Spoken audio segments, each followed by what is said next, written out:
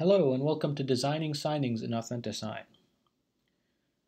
Since you've already sent documents from web forms to Authentisign, information should be populated in the signing name. This signing name will show up as the subject line of the email that you send to your participants for signing. In this case, I'm going to edit it and just call it tenant name. The participant order is also something you can select in this section. Sign in line and simulsign are the options. Sign in line sends the email to one person at a time to review the documents and make signatures. Simulsign sends it to everyone who is a participant in the transaction at once. For most cases, simulsign is the correct solution. Let's jump into step 2. Step 2 allows you to choose the participants in this transaction. I'm going to show you two ways to add a participant, which is through this menu. So I'm going to choose myself as a remote signer. In this case, a remote signer is someone who will be accessing the signing through email. You also have the option of reviewer. We don't currently recommend using in-person signer because it's a little bit buggy. So let's add me as the cooperating broker. So in this case, you can see my name and my role in the transaction. Why it's important to see the role is because the system at certain instances will auto-populate signing and initial fields based on the role assigned to the person in the transaction. So I'm going to manually input the tenant at this point.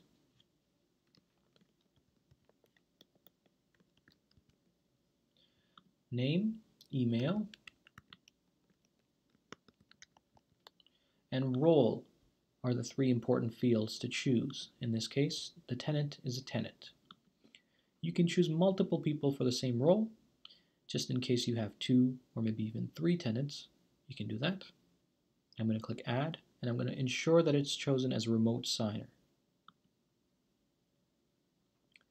Now I'm going to hop over to step 3.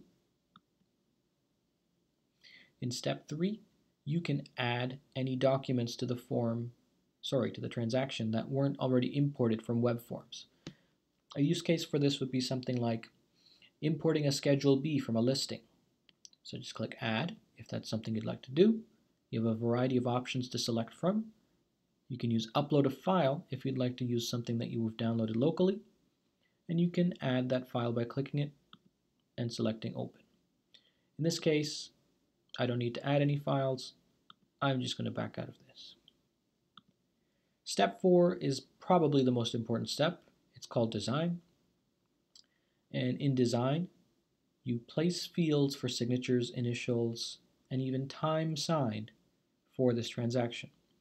So let's start by selecting the correct signer at the top right over here. So I've selected myself, and now I'm going to click Drag and Drop. When you click Drag and Drop, you're given some options. The red options are mandatory signatures or initials. The green options are optional. I always recommend choosing the red options so your clients know exactly where to sign. I'm going to place the initial fields for this one page. I'm going to switch signers to the tenant and grab the initial section and drop it into the page. And you can continue to do so throughout the document.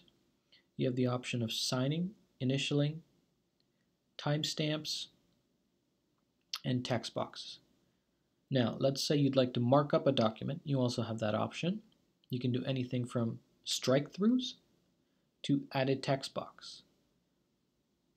Once you've made any alterations to your contract, like strike-throughs or text box, you want to make sure that you place initial fields over any changes that you've made.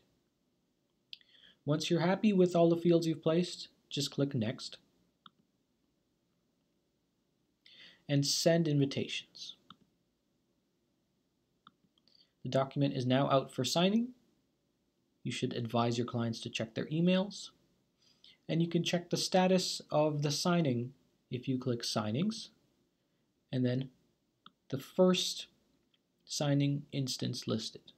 So in this case, you can see neither of the people in this transaction have currently opened the signature email.